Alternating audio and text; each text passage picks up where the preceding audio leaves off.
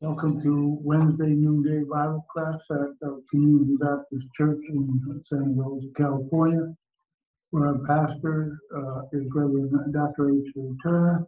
My name is Brother James Kennedy, and Sister Maria Dreyer is the one who types this lessons for you so you can follow along through this study. We thank her for her commitment and dedication.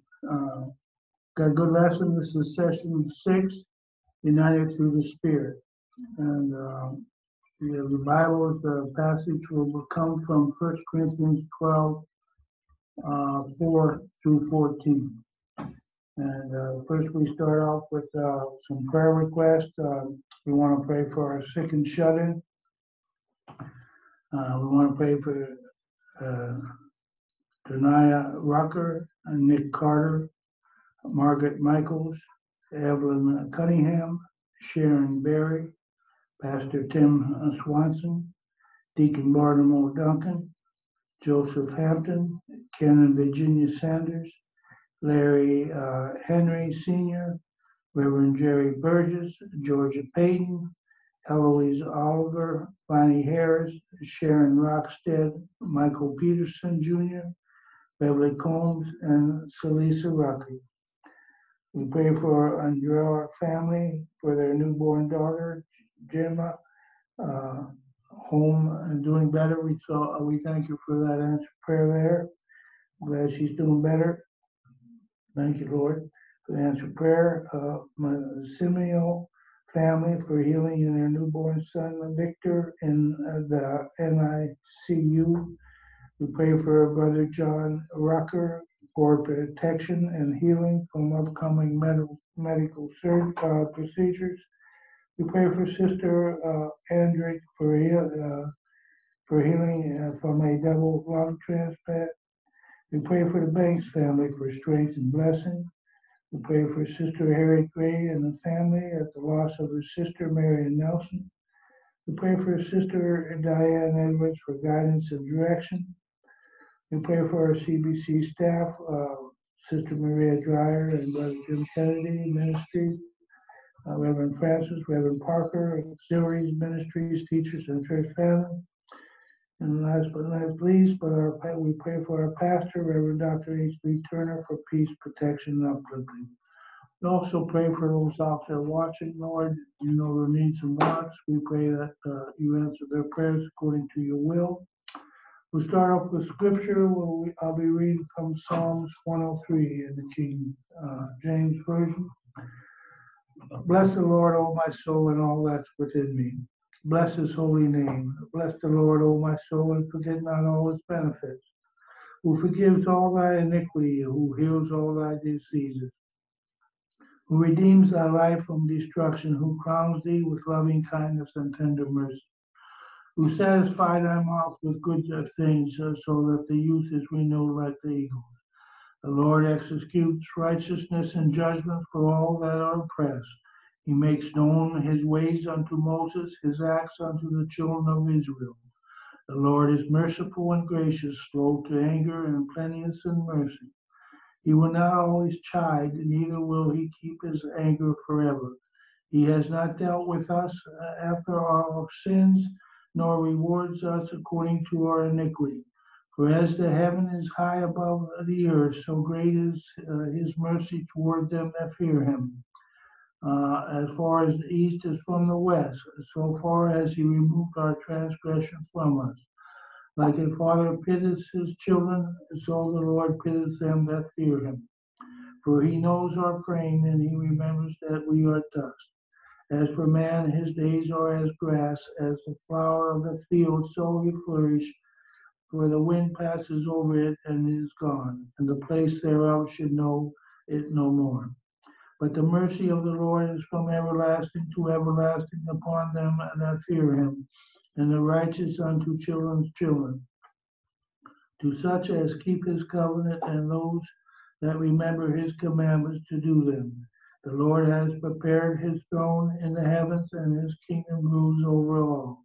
Bless the Lord, ye his angels that excel in strength, that do his commandments. hearkening unto the voice of his word. Bless ye the Lord, all ye his hosts, ye ministers of his that do his pleasure. Please bless the Lord, all his works in all places and dominion. Bless the Lord, O my soul. May a blessing be to the hearing and reading of Psalms 103. Let's bow on our prayer. Gracious Heavenly Father, we come before you today, thanking you for your many blessings. We thank you for being our God, Lord, and watching over us, Lord, all through the night and in this day, Lord. We thank you for your word for the day, Lord. We thank you that as we study your word, Lord, that you let the Holy Spirit minister to our hearts, Lord, transform our lives to better please you and also to bring glory and honor to you, Lord. We pray for kingdom building, Lord, as we study your word, Lord, always striving to be more like Christ and to be a witness to this dark world, Lord.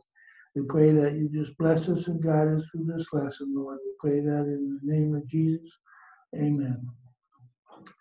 So, united through the Spirit, and like I say, scripture is from 1 Corinthians 12:4-14. The Holy Spirit brings us through as one church.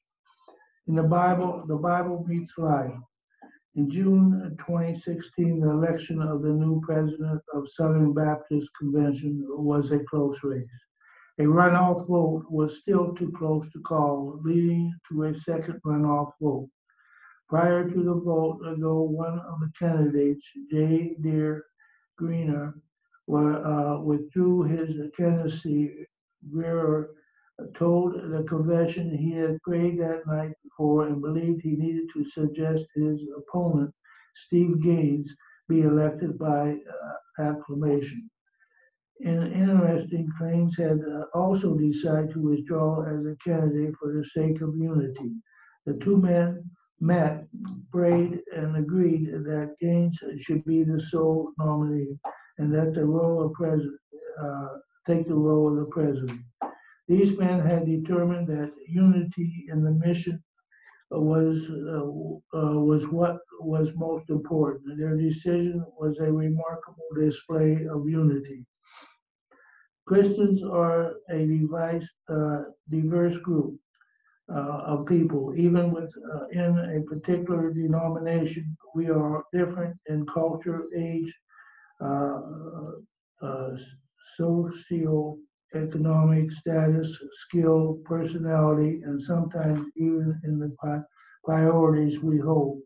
The only thing that can bring unity among such people is the movement of God's Spirit. He gives us a common faith and a common mission.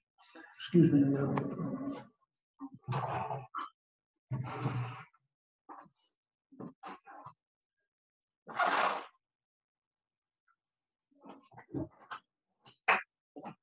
Okay, sorry about that.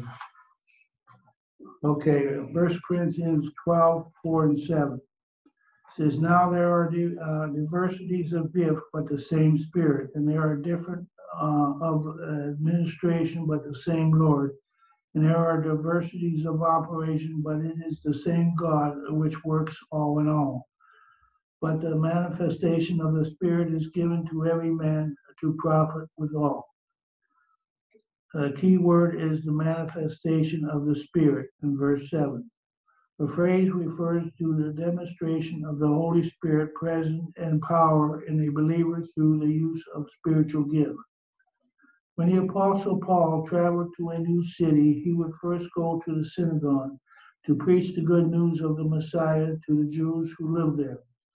As Paul told the good news of the Messiah, many respond to the message of Christ by placing their faith in him. Amen.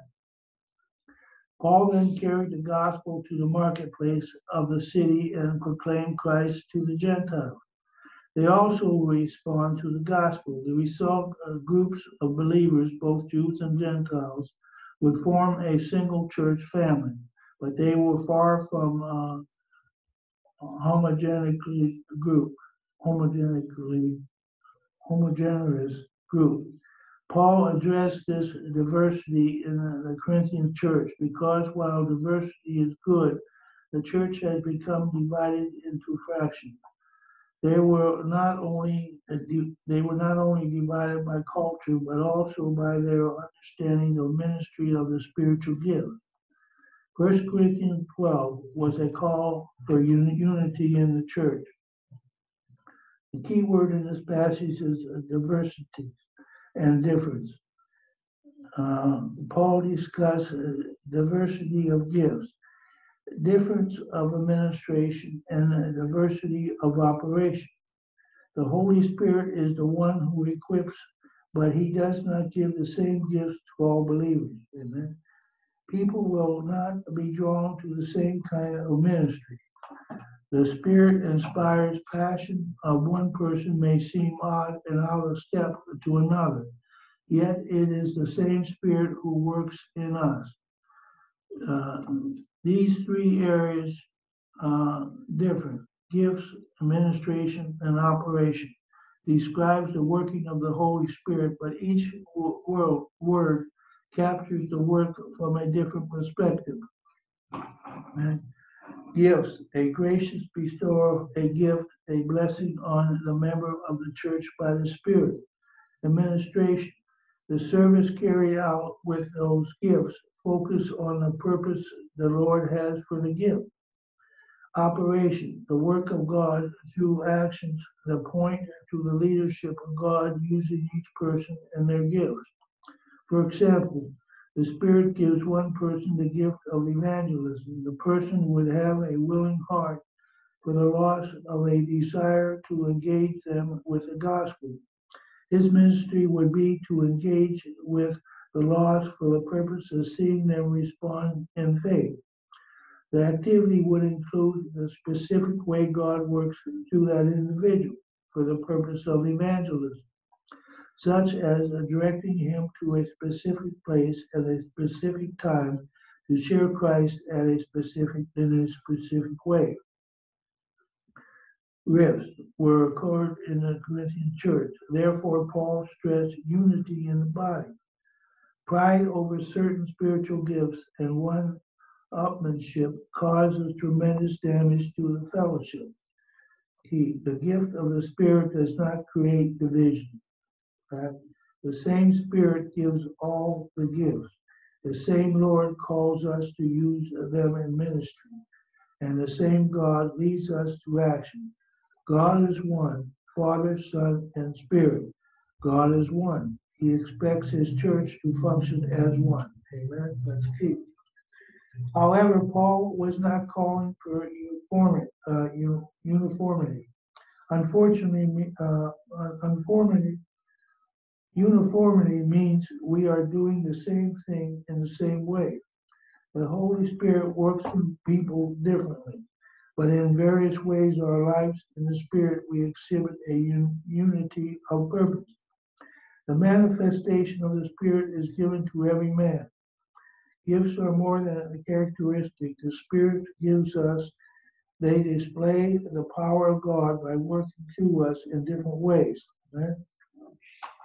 These gifts are snapshots of God's power. When we understand that, it ends personal pride. In fact, the gifts are not about individual or what we want to do. God gives us the gifts to profit withal. No matter how God has gifted you and me, however, we use these gifts in his service, for his church, and for the good of all his people. And what can you learn from these verses about God's intention for his church? And I just put up above it, like it says, we use these gifts for his service, for his church, and for the good of all his people. 1 Corinthians 12:8-11. To one is given by the Spirit the word of wisdom, to another the word of knowledge, by the same Spirit, to another faith, by the same Spirit, to another gifts of healing, by the same Spirit.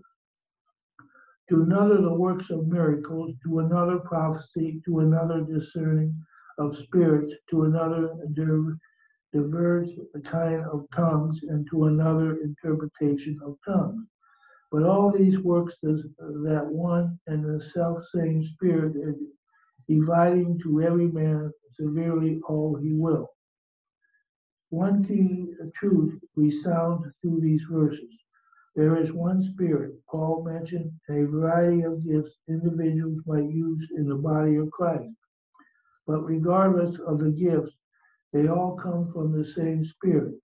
The church has a diverse range of gifts and ministry, but the work is done through the Holy Spirit. Amen. Paul lists spiritual gifts in this passage different somewhat from other lists contained in the New Testament. Let's look at Romans 12:68. So Romans 12,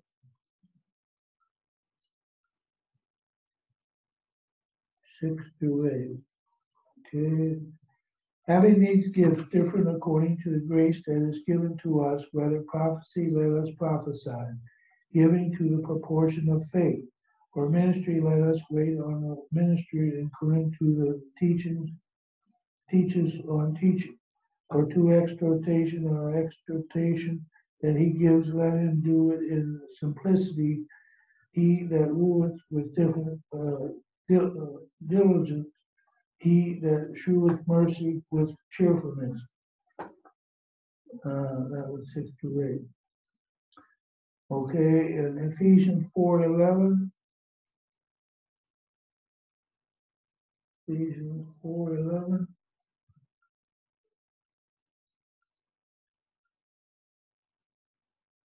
says, and he gave some apostles, some prophets, some evangelists, some pastors and teachers. And 1 Peter 4:9 through 11. 1 Peter 4:9 through 11.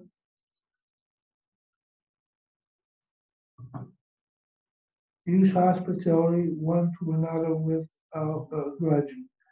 As every man has received a gift, so even so minister the same one to another as good stewards of the manifold grace of God. And then let me see, 11, if any man speaks, let him speak as the oracle of God. If any man ministers, let him do it as the ability which God giveth. The God in all things may be glorified through Jesus Christ, to whom be praise and dominion forever and ever. Amen. Okay, Paul did not provide a comprehensive list of gifts. He emphasized was more on the Spirit who gives the gifts than on the specific gifts we receive from him. Paul was demonstrating different ways the Spirit gives his people. Over the years, people have attempted to group the gifts into various ways. But perhaps the simplest way is to put them in four broad categories. Okay, the gifts that support. Gifts such as helping and leading, guiding, working of the church and help to get it done. Romans 12:8. Let's look at that. Romans 12:8.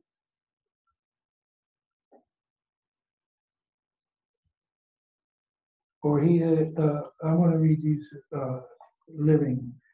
If your gift is encouraging others, be encouraging. If it is giving, give generously. If God has given you leadership ability, take the responsibility seriously. And if you have a gift for showing kindness to others, do it gladly. Okay? And then 1 Corinthians 12:28. 1 Corinthians 12:28.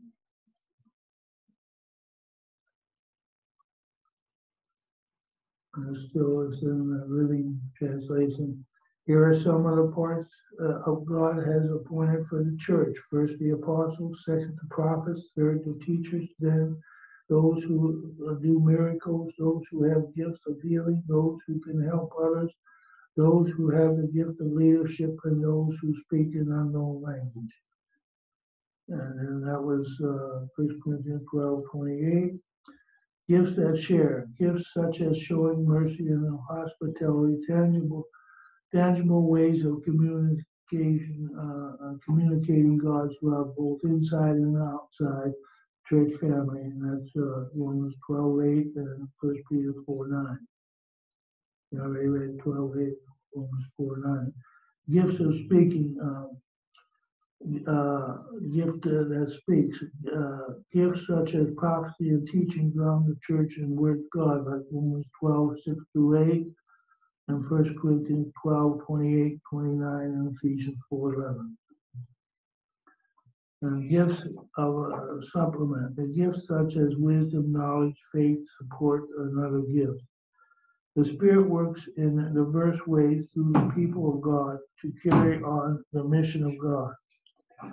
A few years ago, I took a ministry trip overseas with a small group of men and women from my church to support the work of a new church in that area. One day, we went to a church park to connect with young people gathered there. One of our team members grabbed a football and invited several youth to learn American football. Other team members joined them. One was not so athletic, so he connected with the young people with kind-hearted jokes and words of encouragement. One of the women was sitting in the shade of a tree when a sad-looking girl wandered over. The woman welcomed her. When the young girl began to share her own frustration and doubt, their conversation led quickly to deep spiritual discussion. To ask which one of these people did ministry correctly is to miss Paul's point. Not everyone does ministry in the same way. The idea is to minister out of the movement of the Holy Spirit in our lives. Right? Verse 11 is the key. But all these works that one and the self-same Spirit, he moves among people of God in various ways to accomplish the common good. Why does the Spirit demonstrate the gift of leadership? Is one person like while working through the gifts of hospitality in another? The Spirit distributes his gifts to every man severely as he will. The Holy Spirit knows what best, and he does what he sees fit. When have you seen diversity bring strength to God's people? I would say, when you have church, like some are singing in the choir, preacher preach the word, some are worshiping, with praise and worship, So all together, like we say, we have church. They leave a different way, and then they came. They're filled with the Spirit. They feel rejoice as they leave. They feel that they're leaving a different way. The Spirit ministered to them. So I think that's all have diversity. Everyone, like choir sings, preacher preach. People in the audience and the congregation, they worship God in their own way, So I think that's for me anyway, like whatever way you see. In 1 Corinthians 12:12-14, for as the body is one and many members, and all the members of that one body being many are one body, so also is Christ. For by one Spirit we all baptized into one body, whether we be Jews or Gentiles, whether we be bond or free, or have been all made to drink into one Spirit. For the body is not one member, but many. Key word is baptized. The term refers to baptism in the Holy Spirit, by which every believer is incorporated in the body of Christ at the moment of salvation. Right? Paul uses analogical to illustrate his point, describing the church as Christ's body.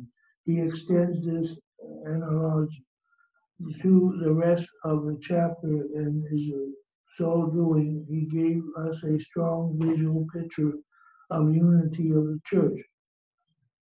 Paul wrote that the human body is one and has many members: hands, feet, eyes, and pancreas, lots of parts.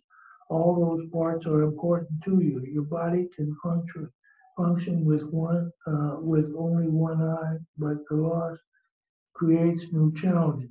Even though you can't see, Your pancreas try living without one, but you still only have one body. Your body is not a collective amounts of spare parts. All the parts add up to one body. You never talk about the different parts of your body as separate bodies. You always see your body as one. Amen? In the same way, the body of Christ, we are one spirit body in Christ. There are many of us, but we all are not disconnected. Group of random individuals that just happen to be sitting together in the same building, we are one. How in the human body does the metaphor of the church? How is the human body a good metaphor for the human church? Because you've got many parts of your body, but they're all one body. Like I like it when it says you don't call each part a body. You know what I mean? It's a part of the body. The body is the body. How is in the human body? Okay, so that's that. Our unity is not because of the similarity of the parts. The bricks in your house have a certain sense of uniformity because they are all pretty much the same size, same color. Uniformity, though, is not the same as unity. Unity comes from having to share Lord and share purpose. Christ's body is more like an organic whole with essential parts functions differently but also independently. Some of the Corinthians were Jews, and some were Greeks, and some were slaves, and others were free. The church today is a variety as they were. Believers today come in all shapes, sizes, and ethnicities, and with a variety of gifts and ministries. But we all are one in Christ. The church depends on the difference in its members bring to the church. When I look to my church family, I see a rich gathering of individuals. Ellen has a heart of deep compassion. Lem is a fairly new Christian who loves to contribute financially whenever he can to the ministry of the church. Tim is a detailed guy who can explain our church doctrines and knows where the microphone batteries need to be changed. Betty's home is always open. Cleo is a teenager. Cleo is a teenager with a ready smile and a warm hug. In them, I see different expressions of mercy given and administration, hospitality, and encouragement. Together, we are not. Together, we are one church. The Holy Spirit is worked through many parts. He has assembled as one body. And Paul pictures the work of the Spirit to bring people together in two ways. One, by one Spirit, we are all baptized. It seems likely that Paul used a picture of water baptism to remind us of a spiritual truth. Believers are united because we are all immersed in Christ and His Holy Spirit. Together we are surrounded by Him, engulfed in Him. We have been all made to drink into one Spirit. We are immersed in the Holy Spirit, and we also filled us with Him. We are in Him, and He is in us. We share the same Spirit who works through us. Several years ago, I was invited to teach at a retreat in Romania. Young adults, Romanian young adults, and in so many ways I am not like them. But during the retreat, I grew up to love them dearly and to feel a deep sense of connection with them. Unity among different kinds of people seems realistic, but the Holy Spirit works in us, binds our heart to each other, gives us a common purpose, and makes us one. Amen. And then it says, question 5, what are some ways our group reflects on both diversity and unity of the church? And that has engaged, and that you can do during the week. The Holy Spirit, live it out. Holy Spirit brings us together one church. The Holy Spirit brings us together as one church. Choose one of the following applications. Discover. If you don't know your spiritual gifts, take an assessment to help you discover your gifts and ways they can be used into your church. Serve. Use the gifts God has given you to serve His body. You don't have to know what your gift is to serve. Amen. Just start serving in areas where your heart is drawn, and your gifts will manifest itself. Amen. That's key. That's important. Ask the church leader to help getting plugged in. Mentor. Encourage other believers who are unsure about their spiritual equipping.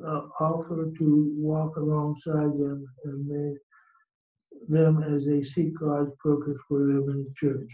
Amen. So that was a lesson for this day. It's a good lesson. And the next lesson will be, if you want to look, is who is your neighbor? And we'll start a new session there.